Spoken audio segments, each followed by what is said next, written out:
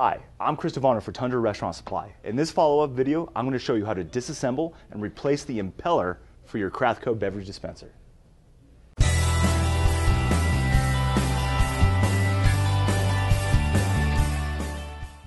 So on the Crathco Beverage Dispenser, your real only moving part as far as the mechanics inside the unit is this impeller. So oftentimes if you hear a funny noise from your beverage dispenser, or you notice that the juice isn't flowing kind of consistently or the way that it used to when it was brand new, odds are you need to replace your impeller. Here's how. So first we're going to take off the lid. Take out your spray tube.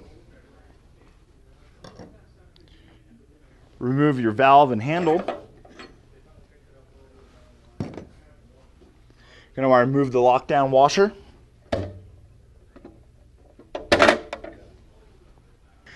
Going to want to remove the pump cover. And then if you want, you can remove the bowl, depending on how tall you are or how easy your reach is.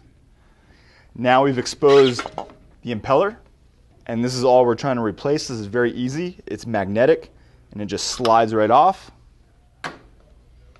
Get your new impeller. Again, it's magnetic, just slides right back on. And that's how you replace your impeller for a Crathco Beverage Dispenser.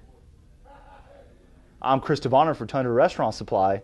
Be sure to comment below, or if you have any questions, contact our sales floor, and please subscribe to our weekly videos.